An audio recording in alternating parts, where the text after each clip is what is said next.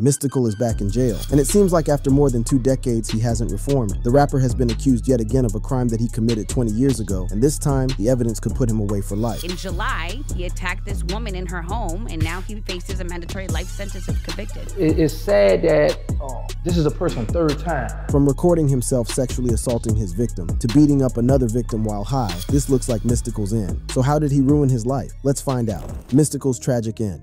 Mystikal is facing life in prison after being indicted by a grand jury for first-degree rape and more. So they said he could stay behind bars. That's right, for the remainder of his life. He was officially indicted on a charge of first-degree rape, and he faces a mandatory life sentence if he is convicted. In August 2022, radio stations and news coverage revolved around one of the legends of the late 90s and early 2000s rap era, Mystikal, but it wasn't positive news. The rapper found himself in a position that he had been caught in, not once, but twice before. The New Orleans rapper now finds himself at the center of a disturbing sexual assault case that could see him spend the rest of his life in jail. The rapper's tragic end began on a fateful day at his Prairieville home on July 30th, 2022. On the fateful Saturday, the woman, who had reportedly been in a long-term relationship with Mystikal, arrived at his home. The purpose of her visit was to discuss financial commitments that Mystikal had made to her in the past. What started as a conversation about money quickly escalated into a nightmare. According to Sheriff's Detective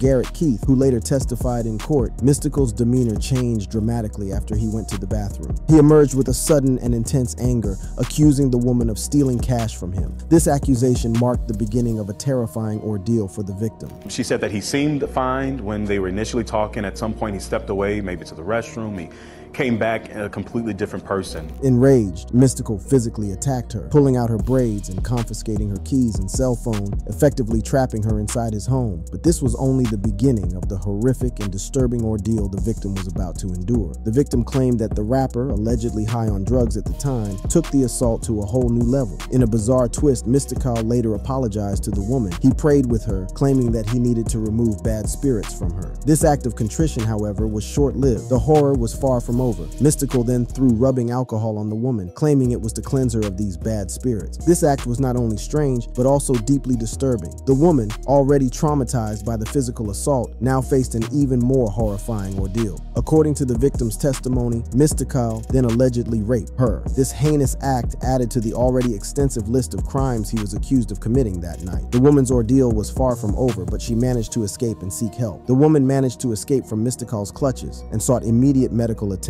at the Baton Rouge General Hospital. She sustained bruises and cuts, and some of her wounds were consistent with rape. It was at the hospital that she identified Mystikal as her attacker, setting the wheels of justice in motion. Law enforcement officials from the Ascension Parish Sheriff's Office responded swiftly. They arrived at Mystikal's home the following Sunday and arrested him. The charges were severe: first-degree rape, simple robbery, domestic abuse, battery strangulation, false imprisonment, and simple criminal damage to property. The search of Mystikal's home revealed even more troubling evidence. According to the press, law enforcement officials found meth, Xanax, heroin, weed, and drug paraphernalia. These findings led to 5 additional drug charges being filed against the rapper, further complicating his legal situation. Mystikal was taken into custody, maintaining his innocence throughout the process. His arrest marked the beginning of a legal battle that would captivate the public and raise serious questions about his past and present behavior. The rapper appeared in court on Tuesday, shackled and defiant. His longtime defense attorney, Roy Maughan Jr., requested a $250,000 bail. However, Louisiana State District Judge Stephen Turow refused to set any bond, citing the evidence against him, his criminal history, and the accuser's fears as reasons for holding him without bail. During the hour-long hearing, Sheriff's Detective Garrett Keith provided chilling testimony about the events that led to Mystikal's arrest. He detailed the woman's visit to Mystikal's home, the sudden change in his demeanor, and the brutal assault that followed. The evidence presented was compelling and painted a grim picture of the rapper's actions. Deputies found physical evidence at the scene, including the woman's braids, an earring, and a broken nail. These items corroborated the victim's account of the assault and added weight to the charges against Mystikal. His attorney vehemently denied the allegations, calling them bogus. Mystikal's defense claimed that the victim had asked him for $1,000, and when he refused, she threatened to accuse him of rape. Louisiana State District Judge Stephen Turow decided to deny Mystikal bond in his latest case. During the hearing, the judge cited the evidence against him, his criminal history, and the accuser's fears as reasons for holding him without bail. bail. Mystical's longtime defense attorney, Roy Mullen Jr., expressed his disappointment with the judge's decision. He argued that there had never been any suggestion of domestic violence between Mystikal and the victim, and he believed that Mystikal posed no threat to her. Despite these arguments, the judge remained firm in his decision to deny bond. The potential consequences for Mystikal are dire. First-degree rape alone carries a potential life sentence in prison. The gravity of the charges, coupled with his previous conviction, increases the likelihood of a severe punishment if he is found guilty. Mystikal's future hangs in the balance as the legal proceedings unfold. Currently held without bond at Ascension Parish Jail, Mystikal awaits his day in court. The weight of the evidence, the credibility of the alleged victim's testimony, and the skill of the legal teams on both sides will determine the outcome of this high-profile case. The eyes of the public are fixed on the courtroom, waiting for justice to be served. In 2023, Mystikal made a bold move in the case by filing a motion for a gag order. This request, put forth by his defense attorney Tiffany Miles Crosby, sought to safeguard Mystikal's privacy amidst an overwhelming amount of publicity surrounding the case. In the motion, Crosby emphasized the excessive amount of publicity that has surrounded Mystikal's case in Ascension Parish, Louisiana. The rapper's legal team argued that the extensive media coverage could potentially taint the jury pool and compromise the fairness of the trial. By imposing a gag order, Mystikal's defense aims to prevent attorneys from both sides, as well as potential witnesses and law enforcement officials, from making any comments to the media or any individual or entity. If approved, the gag order would effectively bar attorneys from discussing the case with media outlets such as radio, television, and newspapers. It would also extend its reach to encompass all potential witnesses and law enforcement officials who either will or might testify at the trial or possess information about the case. The objective is to create an environment where the legal proceedings can unfold without undue influence or bias from external sources. The New Orleans native was originally scheduled to go on trial in June 2023. However, his attorney reportedly requested a delay to the proceedings in order to put together a proper defense for her client. There hasn't been a new date set for the rapper's trial. However, with the evidence already available, as well as his previous notorious criminal background, it seems as though the rapper is already cooked. So what exactly has Mystikal done in the past that puts him in such a bad position in his current case? Mystikal's legal troubles.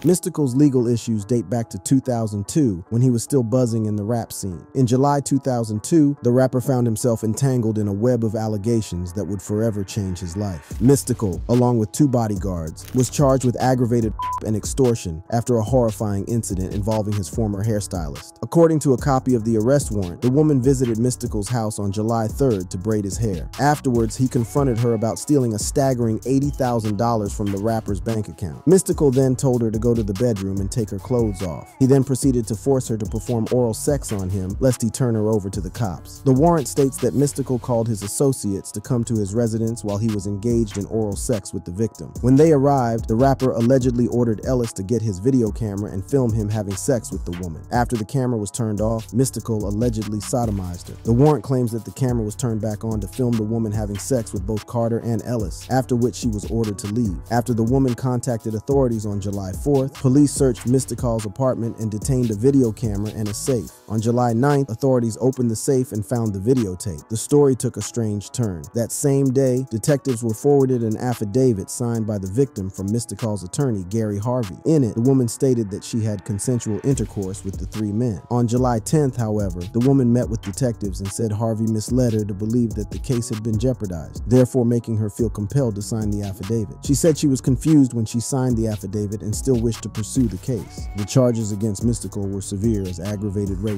carries a mandatory life sentence without probation in the state of Louisiana. As the case unfolded, Mystikal's lawyer, J. David Borland, engaged in numerous meetings with the state prosecutor in an attempt to negotiate a plea deal. After careful deliberation, the charges were eventually reduced to sexual battery in exchange for Mystikal's guilty plea. This decision marked a turning point in the legal battle, as it allowed Mystikal to avoid the possibility of facing a lifetime behind bars. However, the case took an unexpected twist when Mystikal's lawyer filed a motion to withdraw his client's guilty plea. The defense team had learned that the prosecution had provided Judge Anthony Marabella with the videotape of the sexual assault. This revelation led to a dispute between the defense and the prosecution. The defense believed that the tape would remain sealed and not be used as evidence in the case. The defense argued that there may have been a misunderstanding, as they were under the impression that the tape would be held confidential forever. Speaking to the press, Borland said, "I cannot say in good faith the state deceived us, but there may have been a misunderstanding. They said they were not going to use the tape to increase the sentence, and we took that to mean the tape would be held confidential forever. The state did not bring the tape up to the judge. He asked to see the tape before sentencing. However, when Judge Marabella expressed his desire to view the tape before sentencing, the prosecution handed it over. This turn of events left Mystikal's defense team in a difficult position as they contemplated the potential consequences of withdrawing the guilty plea. Ultimately, Mystikal's defense team decided against withdrawing the guilty plea, fearing that the charges against their client would be escalated back to aggravated rape. The judge, who read Mystikal's sentence with disdain, expressed his belief that the rapper considered himself above the law and capable of taking matters into his own hands. The judge made it clear that Mystikal had received a significant break when the district attorney reduced the charges, emphasizing the role of the victim's agreement to lesser charges in securing the final sentence. The court is convinced that the defendant believes he is above the law and can take the law into his own hands. You received a significant break when the district attorney reduced the charges. If it weren't for the victim agreeing to lesser charges in exchange for a guilty plea, the sentence would have been the maximum 10 years, the judge said in court as he sentenced the rapper to 6 years behind bars. As part of his sentence, Mystikal was required to register as a sex offender in the state of Louisiana. This registration would have long-lasting implications for his personal and professional life. It would restrict his ability to live in certain areas, limit his employment opportunities, and subject him to ongoing monitoring and reporting requirements. In addition to the registration as a sex offender, Mystikal would also face 5 years of probation for the charge of extortion. This probation period came with a set of strict conditions that Mystikal was forced to adhere to upon his release from prison. He was required to pay a monthly fee to the Department of Public Safety and Corrections, Division of Probation and Parole, to cover the costs of supervision. Mystikal was also to remain employed, undergo substance abuse evaluation and treatment, stay alcohol and drug-free, and submit to random urinalysis at his own expense. Furthermore, Mystikal was prohibited from having any contact with the victim or her family. This no-contact order aimed to ensure the victim's safety and prevent any potential harassment or intimidation. Violation of any of these probation terms could have resulted in Mystikal being sent back to prison for up to 10 more years. Mystikal's 2 bodyguards, Leland Pokey Ellis and Versi V. Carter, who were also involved in the assault, pleaded guilty to sexual battery. Ellis received a 3-year prison sentence while Carter was sentenced to 4 years. It is important to note that Mystikal's legal troubles extended beyond the criminal justice system. In order to prevent the victim from filing a civil suit against him, Mystikal settled with her for around $300,000, which he borrowed from his label. This financial settlement, along with his guilty plea, is an attempt to make amends for the distress he caused. Unfortunately, his run-ins with the law would continue even with him behind bars. In August 2005, while incarcerated on the state sexual battery and extortion charges, Mystikal was charged federally with 2 misdemeanor counts of failing to file tax returns for 1998 and 1999. On January 12, 2006, he was convicted in federal court of the tax offenses, but was allowed to serve the 1-year federal sentence concurrent with his 6-year state sentence. Mystikal was incarcerated at Louisiana's Elaine Hunt Correctional Center. On January 19, 2006, Mystikal was denied parole at a parole board hearing. On January 11, 2007, Mystikal was released from custody on the federal misdemeanor tax convictions as his 1-year sentence had expired, but he remained in custody on the 6-year sentence for the Louisiana state felony convictions. Although he was released January 14, 2010, he couldn't stay out of trouble as he was back behind bars for a probation violation. After signing a new deal with Cash Money Records for his highly anticipated album Original, Mystikal's plans were abruptly halted due to a probation violation. The 41-year-old artist was sentenced to 3 months in jail. This was a devastating blow to Mystikal's career as he was poised to make a triumphant return to the music scene. He was arrested and charged with a misdemeanor for domestic abuse battery, a violation of his 5-year probation. This probation stemmed from previous charges of sexual battery and extortion that had led to his imprisonment from 2004 to 2010. The Louisiana State District Judge Tony Marabella wasted no time in delivering his verdict. Mystikal was sentenced to 3 months in jail for his probation violation. This news sent shockwaves through the music industry and left fans wondering what would become of the highly anticipated album Original. However, amidst the chaos, Cash Money CEO Birdman stepped forward to address the situation. In a statement to MTV News, Birdman's spokesperson confirmed that the label would continue to support Mystikal's career, emphasizing that the arrest would not affect their relationship. This unwavering support from Cash Money Records offered a glimmer of hope for Mystikal's future. He began serving his sentence on May 14th at the East Baton Rouge Parish Jail. During his incarceration, he appeared in court to be heard on the domestic battery charges, as well as for a hearing to determine child support payments for his 2 youngest children. The rapper was eventually released from jail in August 2012. However, he would soon find himself in yet another legal battle. Mystikal has now been indicted indicted, and that is for charges of rape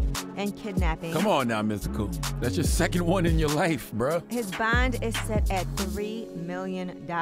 On the night of October 22nd, 2016, a horrifying incident unfolded in downtown Shreveport that would later lead to the arrest of 2 individuals. Mystical and his associate Averwaywin Holman were charged with 1 count of first-degree rape each in connection to this shocking event. According to reports, a woman was subjected to a heinous act of sexual assault on that fateful night. As the investigation progressed, the police obtained warrants for their arrest, charging them with first-degree rape. The gravity of the charges couldn't be understated, as first-degree rape is a serious offense that carries severe legal consequences. Mystical has turned himself in yesterday. There was an arrest warrant out for him from last week, and they finally got him to turn himself in, and he has been arrested and booked for first-degree rape. In a surprising turn of events, Mystical, aware of the warrant for his arrest, made the decision to surrender himself to the Caddo Parish Sheriff's Department. This act of surrender demonstrated a willingness to face the allegations head-on, although Mystical's camp denied the charges, claiming that they were fabricated. Mystical pleaded not guilty and put his fate in the hands of the justice system. While Mystical turned himself in, Averwaywin Holman's arrest was carried out by the U.S. Marshals in Killeen, Texas. The search for Holman came to an end on August 18th, when he was apprehended and taken into custody. As the legal proceedings unfolded, the evidence seemed to be stacked against Mystical. The alleged victim claimed that she had been sexually assaulted by him during their time at the Louisiana casino. The details of the incident were disturbing, and the case garnered widespread attention. However, in a shocking turn of events, the charges against Mystical were ultimately dismissed due to a lack of evidence. The Caddo Parish grand jury, after careful consideration, decided to drop the charges against the rapper. This decision came as a surprise to many, as the initial allegations had seemed substantial. The district attorney's office released a statement explaining that additional evidence and information had come to light, leading to the case being resubmitted to a second grand jury. The pursuit of justice and the interest of fairness were at the forefront of their decision-making process. Based on the grand jury's decision, the charges pending against Mystikal were dismissed. While all the rapper's legal issues keep on piling up, there's speculation that his actions are rooted in a traumatic incident that took place early on in his career,